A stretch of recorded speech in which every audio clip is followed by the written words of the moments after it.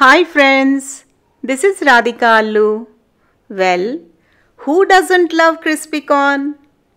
Be it a rainy evening or an appetizer for a full course meal, we are always up for it. But with crispy delight comes guilt. The guilt of surpassing your daily calorie limit. So what do? Well, we can't give up crispy corn, so we bake it. Here I have taken one sweet corn, approximately 2 to 3 tablespoons of corn flour, some salt and black salt, half teaspoon turmeric powder, half teaspoon chili powder, oil 2 to 3 teaspoons, some chili flakes and oregano, and few curry leaves.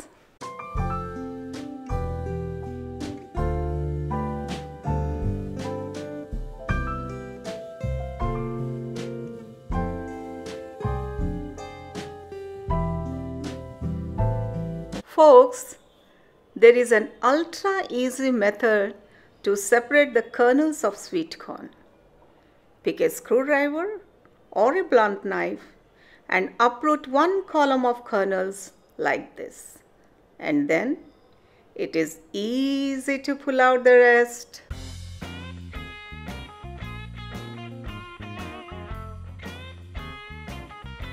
So here we are with the kernels. First, let us boil the corn kernels in a pressure cooker by adding salt and a glass of water for 2 whistles.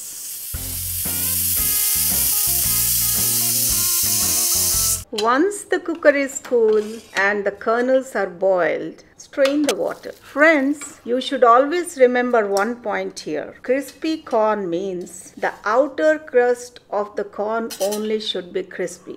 Deep inside the corn has to retain its softness and sweetness. Friends, here we should mix all our ingredients when the corn is hot. See how well our corn is boiled? Let us preheat the oven first. To the hot corn, add chili powder, turmeric powder, black salt, a tablespoon of corn flour, a tablespoon of oil, and mix well.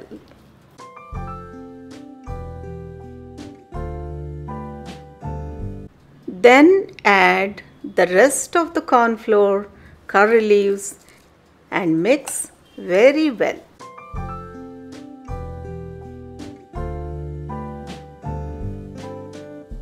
Once the oven is preheated, transfer the kernels into a baking tray and bake for about 10 minutes at 150 degrees.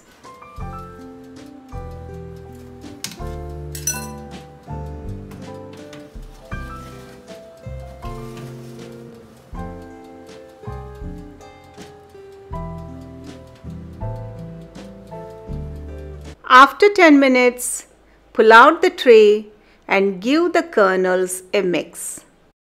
Put the tray back in for 5 minutes.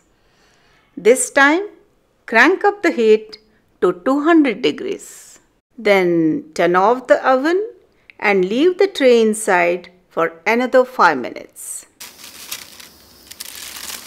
Ooh, the corn's looking crispy. Now it is the time to season the baked kernels with chili flakes and oregano.